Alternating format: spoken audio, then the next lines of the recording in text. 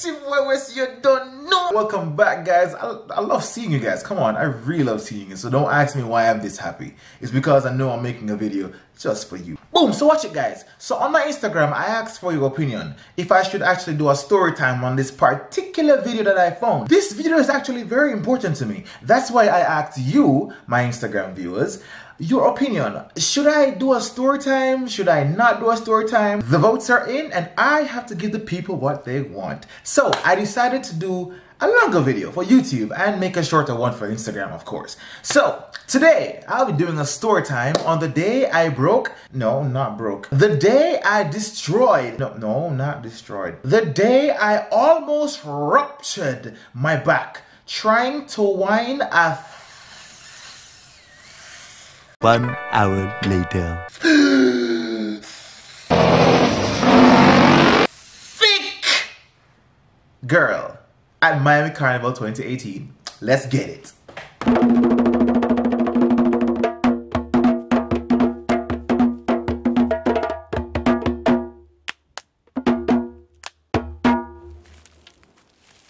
Join the tribe. Subscribe. Click. Click. Let's go. Before I get into the spicy story time, I have to pick up the sponsors for today's video. Today's video is sponsored by FetJA, the biggest, baddest soca group in Jamaica, the crew with the most fire, with the most energy, with the most vibes. They're like the energy section of every party, every fete. But I mean, they don't attend fetes. They are the fit. So to do this video, they actually gave me a pretty cool shirt and like a really cool face mask, guys. Like it's so comfortable and everything. The logo and everything right there, you see it? Yeah, they actually gave me these really cool merch because like I'm so close to like the founder. Like he's a pretty cool guy, guys, honestly. Like it's this guy. Yeah, he's a pretty cool guy, right? So anyways, let's get right into the story time, right? All right, guys, check it. Now, at this point, I can't start the whole story time from the end. This is where I knew I almost died, right? So I gotta take you back all the way to the beginning, all right? Let's go. October 2018, me and my boy Keems, we went to Miami Carnival. I'm in Miami, bro. This story is actually about Juve morning. So I woke up, I washed my face, I was ready. I was so excited for my first Juve in Miami that I actually skipped breakfast. So we skipped breakfast and we left. Yeah, I'm hungry and tired and man pump. Watch him. Watch him. So I can't fool the belly, you can't fool the belly. We were just ready. We were there before everybody, before the sun came up. Like, what? If you know me in a fete, I never have a shirt on. I might enter the fete with a shirt, but I never leave with a shirt on. I'm not good with shirts. So FetJA, if you do not see this shirt, come back to Jamaica. It means that I went to a fete and I lost it. I am sorry. I decided I'm gonna start the morning without a shirt to get my vibes going, right? A shirt, brother. One tear, man. We are fetting a dog. But my boy Keems thought otherwise. Sir, excuse me, sir. It's kind of too early still. You know? Just wait till the fight start. Put on this, please. Because he was like, okay, Wes, don't be so excited in the beginning because you don't know what you're going to get into. You don't know what's going to happen on the road. So get your shirt on first and then take it off afterwards. I listened to him. Yeah, I did. So I put my shirt on and we're chilling for a little bit. Till the sun actually came up and people started coming in numbers, in hundreds, guys. I'm telling you, like, there are so many people. Like, I was just watching so many squads of people just walking in. It was crazy. So I decided I was going to stretch before I actually went on the road. Because, I mean, I know there are going to be different body sizes of women on the road, but I didn't know what to expect. So I was just messing around and goofing around and doing some minor stretches, not the actual thing. This is a tick, yeah. Spread. Yeah. Tiny girl. Fast forward throughout the day, I've been doing a lot of interviews with people, you know, talking to a lot of folks. How is Juve? How much do you love soca? All of that. If you want to watch all that full video, I'm going to put a card up here. Now, here's the chain reaction of where things just went south for my back. So the chain started right here. I was so pumped up. I was fetting all day. Sun a beat, rain start fall. Everything was just happening at the same time. Paint was being thrown, powder being thrown. Everything was just amazing. On the way chipping down the road, I ran into ZJ Sparks and I was supposed to do an interview on the road with ZJ Sparks and the Zip 103 team. While we were there trying to set up the audio and everything so that we can get connected to radio back home in Jamaica and record everything and be awesome, this girl right here decided to be doing all sorts of whining and thing. And I mean, it's like she was calling me, like she was saying, "Sir, what are you doing over there with your lovely chocolate looking body? Please take yourself from there and come over here behind me and jam on my waist." So what did you expect me to do? I decided to go over there.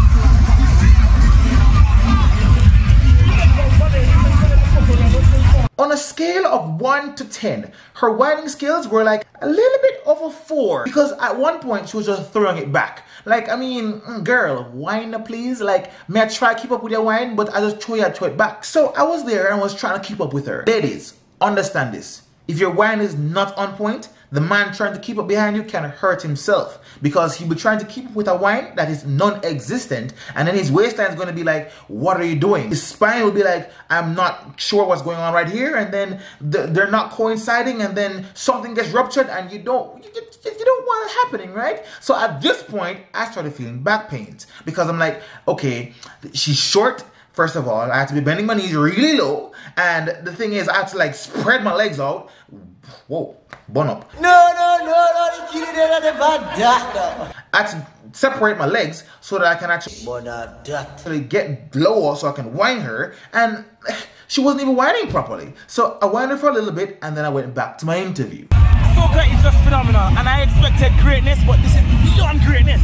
Alright, I'm not playing all of that interview. If you want to actually watch it, go watch the video on my channel, alright? It's actually there, the full thing. Anyways, now let's go downhill. Boom! So while I was chipping down the road, my eyes catch two girls, right? So why my eyes catch those two girls? They were wearing colorful wigs. But that wasn't the main reason why I decided to approach them. It was the fact that they were thick. After catching up to them, I realized that it wasn't just two. There was a third one. But she did kind of skinny still. He needs some milk! Psych! Girl, you're thicker than a bowl of oatmeal. But anyways, I decided I was going to give her a wine. And she received it. But here's the problem. At the time, there were two trucks playing music at the same time. One truck was playing dance hall, and the other truck was playing soca. I was whining to the soca, and she was whining to the dance hall. So the two was not mixing together. So my rhythm was not her rhythm. But for some reason, it worked. But at one point, my back was saying, "Wes, something's wrong. Very wrong. Pick a song, dog. Pick a song. One song. Two on wine to it." But guess who decided to ignore his back and just went along with whatever program was going on? Me. And I decided to just whine and felt accomplished. So at that time, I said to Keems, you know what? I'm gonna lay off the whining for a little bit. I'm just gonna chill, chip down the road, enjoy some soca by myself. I don't need to whine anybody, right? So I was chipping, and chipping some more. And all of a sudden, I ended up behind a truck. And this truck had a particular soca artist on top of it. This soca artist was Ricardo Drew. Now, this man was on top of the truck causing problems. The sun too hot? Well, then stop running like you didn't eat this morning. This man caused half the crowd to break a branch. This man threw water bottles in the crowd.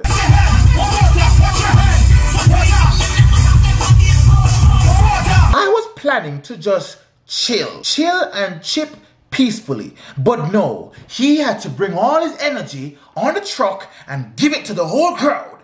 Now, that was amazing. Now, at this point, everybody was just hyped up because, I mean, he's Ricardo Drew, Mr. Professional Drinker himself, Mr. Stamp Your Name, Mr. Homesick, right? He decided to throw water bottles in the crowd because we were about to get crazy. Everybody, get crazy!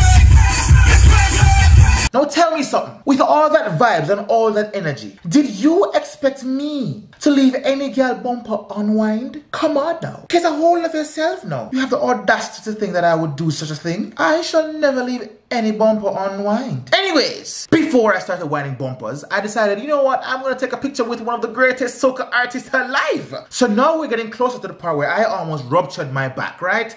Yeah. So I started chipping down the road again. I passed Drew's truck and I went to the truck in front of it. And I'm there chipping and enjoying myself and dancing and singing. And then I saw a piece of bumper.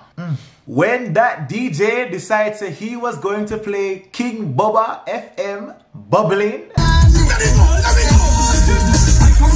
I never know what was going to happen, you know. But when I see she bent over, I, Wes, was not going to let any other man come whine her. Not upon that tune. Because I said to myself, that bumper needed saving. That bumper was drowning and needed me to save it. So I decided that I was going to, you know, take care of it.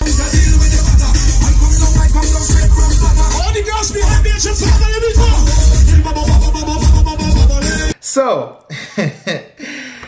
because I felt like I have accomplished something, I have found the bumper that I have been wanting to whine 2 hours back, and I finally found it and finally get a whine from a worthy opponent. I felt like I was on cloud 9, you know? I felt good. I felt like I could handle anything, anybody, any size, anywhere. And so I did. Now I started chipping and I saw this woman. Actually, she saw me and she gave me the look. If you know anything about fetting or being on the road, whenever a girl look upon you and she says that she want give her wine, she go arch her back, look behind her, spot you for like a millisecond, and if you decide say you're not going to take that call, somebody else going to take it. I saw the call and I answered it. I decided to take on this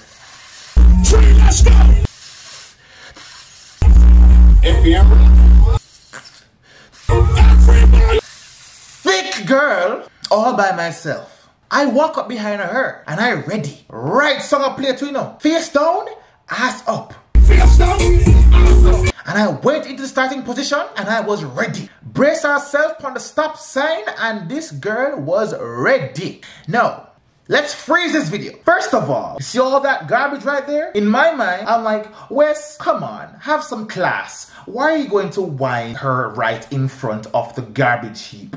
And then I thought to myself, I never mean you want to whine. But she called me. And she decided she could bend over in front of the garbage. Friend, if you're going to bend over in front of the trash, don't give me no trash whine. May I beg you, please make sure that it's worth it. That's what was going through my mind. The next thing that was going through my mind was, Wes, are your feet in the right position to handle this whine? My legs were somewhere and I don't know if it was in the right position or not, but I kept fixing my legs because I could not fall. The worst thing that could ever happen to you when you're whining a thick girl is you falling from whining a thick girl. My boss, your back have to strong. You have to be solid as a rock when it comes to whining a thick girl. My legs were planted, but then my arm placement was completely wrong. If you know me, when I'm whining in a fit, my arms have to be literally over each other to make sure that I am balanced, my arms are balanced, and I'm doing the T-Rex position. Right cheek goes here, left cheek goes here, my waist goes there, my other waist goes here. However, only one hand was free, so you know that my whole body calibration was off. I never want to shame myself. There were scores of people watching and looking to see if this man is going to destroy that bumper. Me not lie still, my back did start hurt me. And I decided to make her take a breather, shake it out a little bit, and give Keems everything in my hand. I don't know who tell me for take hype. Who tell me for take hype and decide to give Keems my things then to make it look like say, yo, yeah man, I'm ready for deal with something now, you know. So now everybody start look upon me. Everybody around me start say, yeah man, I'm bored for deal with this here now. Me a fret. My back starts seize up. My legs them start contract, but I could not give up. I give it up. If I gave up, she would have given me a stink face. She probably would have taken up a bottle from the garbage heap and threw it in the back of my head because I did not whine her properly. I decided that I was not going to give up. I was not going to let this bumper embarrass me. I was going to give it every piece of iron in my back. She needed to get it today. I want to see you. It was at this moment that he knew he fucked up. I decided to give her the walk of the century. And then the DJ decided to pull up the song. God himself see and no say me did I go dead because him see when the girl start charge up. Me say, yo, let me replay it. Look at this. She start charge up, you know. So you know she gonna give me some piece of wine there, you know. When me know she gonna drop and probably roll under one of them chuck wheel there. My back was not ready. I did not stretch for this. But I decided to pretend as if, oh my God, look what the DJ did. He decided to pull up the song. Darn it. No, we can't actually finish our wine. If it wasn't for that DJ, I would have torn up your bumper at the quickest I walk out of that place. I didn't even walk on the road again. I decided to take a break and go on the lawn. Let me go on, Dolly. I just played it off and called Keems with me because I never want Keems stop their recording and then she probably think that I'm gonna come back. You know, said the whole time he was there laughing at me because he knew that my back was hurting. He knew, you know. But no, him just said, take it on me, General. How you named hero. But I disappeared because I could not do it. Alright, so guys, that's the end of the story. The point of the whole story is stretch first. No matter if it's a regular fete, if it's a juve, if it's carnival day, whatever it is. I learned the hard way. And I actually had to stretch my back out on the lawns after the whole video and relax for maybe like 30 minutes before I actually left that place and went back to the hotel room. Boom! So that was story time with Wes. On the day I almost ruptured my back. If you loved that story, hit the like button and do what every single YouTuber tells you to do. Subscribe. It's really not that hard, guys, and clicking that subscribe button is actually free. You don't pay anything. It's not like OnlyFans. I'm just saying. I will see you on the road. Psych, COVID-19 still exists. So I'll see you in the next video. A damn time then. Yeah man, a damn time then. A damn time then. Hit your boy Wes and we out. Boom. Join the tribe. Subscribe. Click. Click. Let's go.